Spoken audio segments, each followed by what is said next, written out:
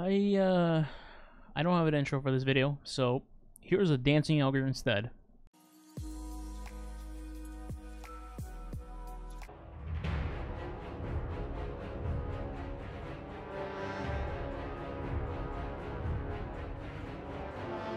This week's challenge in Kingsfall is the Gaze Amaze Challenge, and let me tell ya, my gaze was not amazed. This challenge is in the Golgoroth encounter in Kingsfall, and let me tell ya, it is certainly a challenge in Destiny 2, the video game. This is quite possibly the most uncreative and boring challenge I have ever experienced in Destiny, period. It is so ridiculously... Sorry, I dozed off there for a second. Yeah, this challenge sucks. So the difference between normal and doing this challenge is that instead of saying 3, 2, 1, go ahead and take it, instead you're gonna say 5, 4, I'm in the pool, go ahead, take it, go. That's it. Can you hear the excitement in my voice? Yeah, that's really it. So this challenge requires you to be in the DPS pool when your gaze is running out, so that Golgoroth can swap gazes to a different person while you're in the DPS pool. This provides nothing except you risking your life when swapping the gaze. That's the challenge, essentially. So, it's fairly straight to the point. The only thing that you need to worry about in this encounter is pretty much not dying to the ads between the Golgoroth damage phases or the Thrall in the pool. The challenge, as I mentioned, is you have 2 gaze holders and you're literally in control of the driver's seat the entire time. The entire challenge is dependent on you two, and whatever the rest of your teammates do does not matter a damn. All you need to do is ping pong the gaze back and forth. You don't even need to actually complete the gazes back and forth. You could fail capturing the gaze and still not fail the challenge, but ideally you want to ping pong back and forth on all 6 orbs, and the only requirement is that when your partner is taking the gaze, you have to be in the DPS pool when they take it, or at least be standing in it before you die, and then you'll be fine. They can take the gaze, and you can complete the process just like that over and over. So again, you can just fail to capture it if you think that you're gonna die and you're not in the pool, and simply continue the challenge from there, and just revive your teammate. Keep going. Ideally, as far as gaze holding goes, you want to have your 2 anchor players be the gaze holders, or maybe your 2 highest light level players, whatever you want to go with. The reason for this is simple. You need somebody who's experienced in actually taking the gaze, somebody who knows how to do the countdown properly, somebody who knows where the DPS pools are, etc., etc. You're not going to want to just throw somebody who's never done gaze holding into the Master Challenge and expect them to get this perfectly.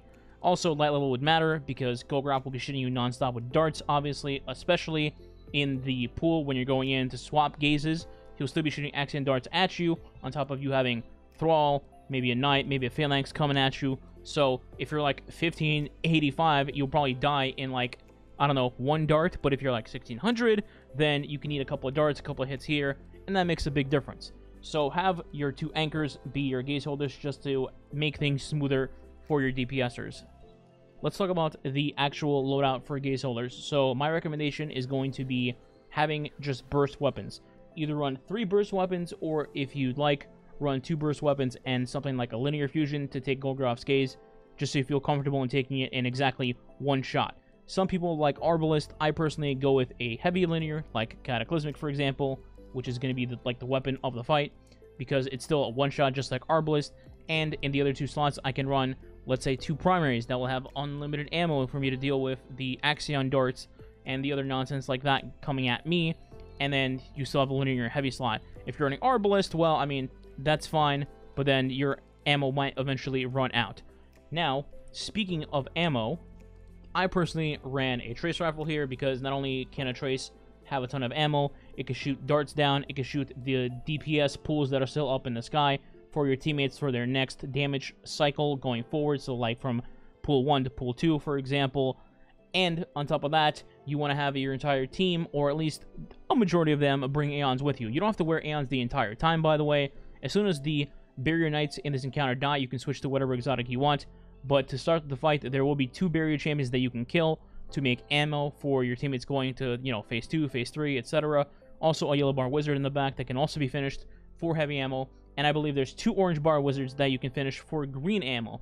Why do I mention green ammo? Because, well, you're going to have a Divinity. You should absolutely have a Divinity. There's no reason why you shouldn't. Somebody in your Master Challenge Fire team should run Divinity because it's stupid, it's a free buff, It's a giant crit for everybody to hit. There's no reason to not run it. Get somebody that's running div. 100%. Also, quick shout out to Agriceptor literally bullying the Barrier Knights in this encounter to oblivion. Now, for positioning and all that, I'm going to show both versions of this fight, meaning as a gaze holder and as somebody doing damage in the pools and what you should be doing in there. For a gaze holder, it's fairly simple. You're going to do the job that you would normally do, except for this particular challenge, you're going to be shooting the Axion darts with your ammo that I mentioned earlier, and then you're going to be counting down from 10. At least that's what I do, count down from 10, instead of just being like 17, 16, 15. I just say 10 and then count down from there.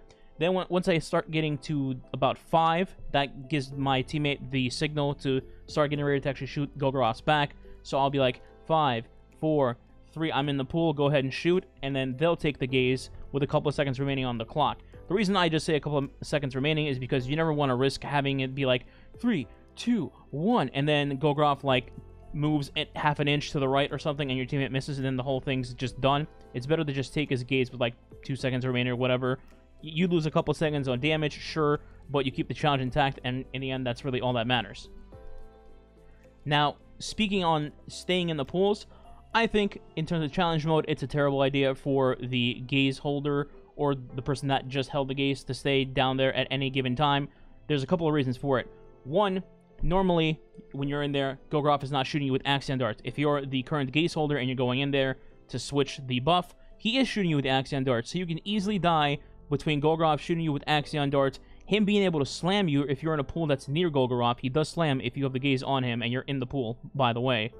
And then obviously there's a bunch of Thrall, a Phalanx, a Hive Knight, a bunch of things that can go wrong, and you can just die and throw the entire thing out of whack. So I feel like once you've lost your gaze and your teammate's taken it, just get out of the pool, get into the next position, start shooting the next orb, and get ready to switch the gaze once again.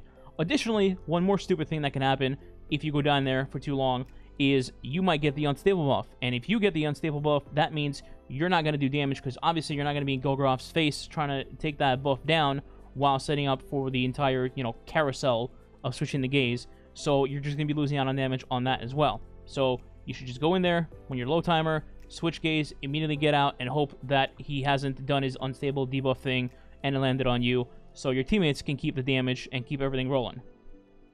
Now, how you handle yourself in the pools for DPS is going to tie into what subclasses you should use and what elements and stuff like that, and the answer is just going to be flat out Solar. Solar is going to be the answer. It is by far the easiest to utilize for both survivability and bonus damage.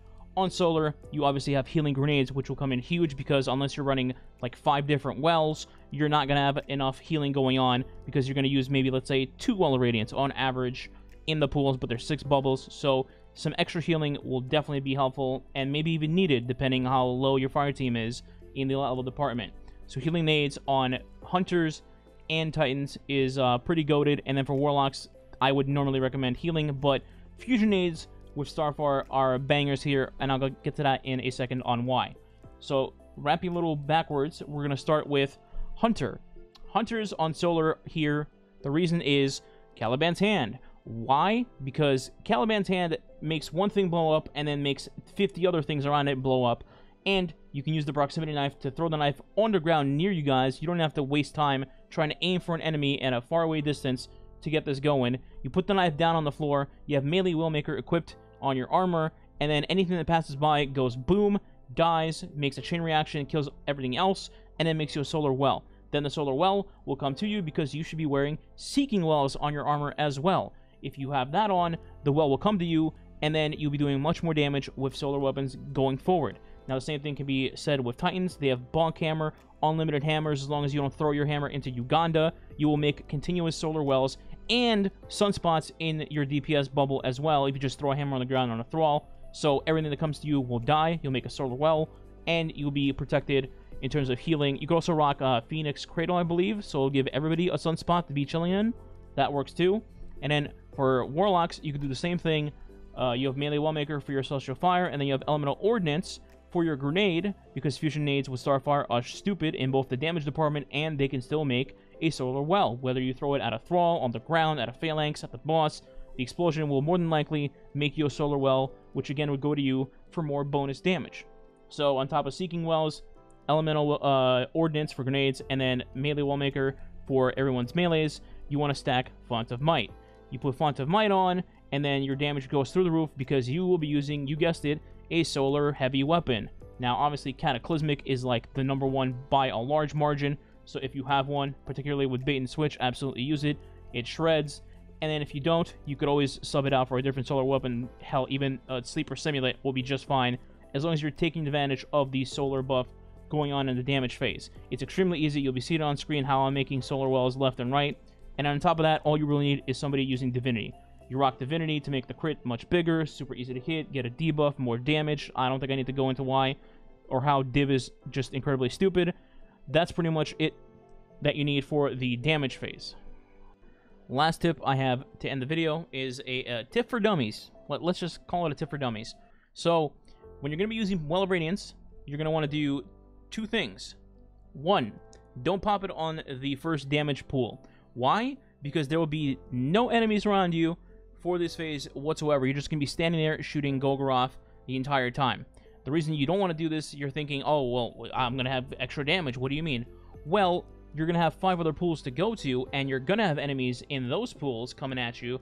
So, logically, you want to have that Well of Radiance up in as many pools as possible when you actually have enemies up, therefore trying to, you know, survive the encounter and not cause a death. So what I would recommend is, first pool, pop like Empowering Rift or something along those lines, do damage to Golgoroth, and then going to pool 2, 3, 4, 5, you want to be like, alright, I'll pop well here, I'll pop well on pool 3, pool 4, etc.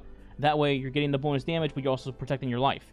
The other thing I wanted to mention, and this is with Well again, is when you're popping these wells, make sure you pop them in the damage pool or on top of it or really, really close to it, because if you don't, it kind of overlaps, and it might give the idea to the gaze holders to think, oh, okay, the well is right here, I'm going to go stand in it, and then they're standing in the well, but not in the damage pool, and then they'll say, hey, gaze holder, go ahead and take the gaze, and then it'll say, oh, challenge failed, and your teammates are going to be like, what the hell just went wrong? The game broke? F you, Bungie. Well, in reality, it's going to be your gaze holder was not in the pool because the things were not overlapped properly. They just assumed they were. So, to avoid this, just pop your well over the damage pool just to be safe, and then you shouldn't have a problem.